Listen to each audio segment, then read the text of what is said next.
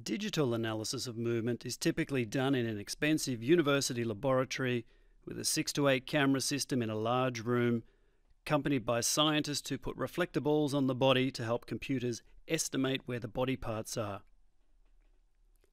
Using Moovment Lab 3D recording, we can see the reflector balls placed on the body in a laboratory. These are used to estimate the bones and the joints during a movement.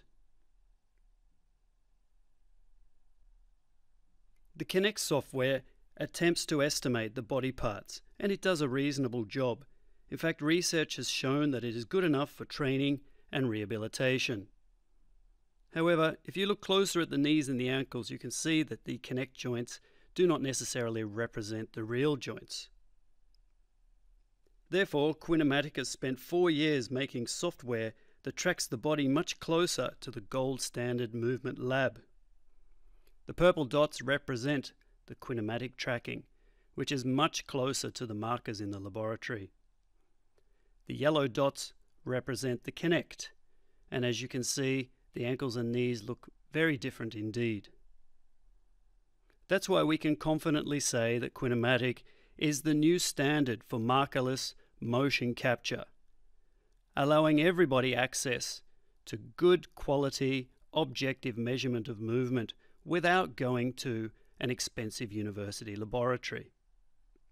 Qinematic records 3D video of how people move so that we can make accurate estimates about posture, balance, and movement patterns. We've managed to track the body parts using a basic off-the-shelf sensor so that everybody can get access to these types of measurements without actually booking into the lab and meeting a professor. At Qinematic, we think it's very important to compare body parts during a single movement. It's not really telling the whole picture if you just look at the knees.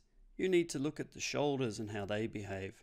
You also need to look at the feet and the center of mass. We use these tracking points to plot your posture: the shoulders, the head, the trunk, the hips, the knees, and the ankles. We can also see something called the plumb line by projecting a line up from the ankles to the knees, to the hips, to the shoulders, and to the head. If we look at this person's squat on the right leg, it becomes very clear how important it is to not only track the knee accurately as it goes inwards and downwards, but also to observe the compensation strategies, the way this person prevents themselves from falling over. As the knee goes in, the shoulders tip to the right, and we really need to measure that, capture it, and do it accurately. Another important feature of optimal human movement is good balance, the ability to keep your center of mass over your base of support. The relationship between the center of mass and the base of support is often observed best from the floor view or from the helicopter view, which is very difficult to do by an individual just observing a person from the front. At Qinematic, we like to say, if you're not assessing, then you're just guessing.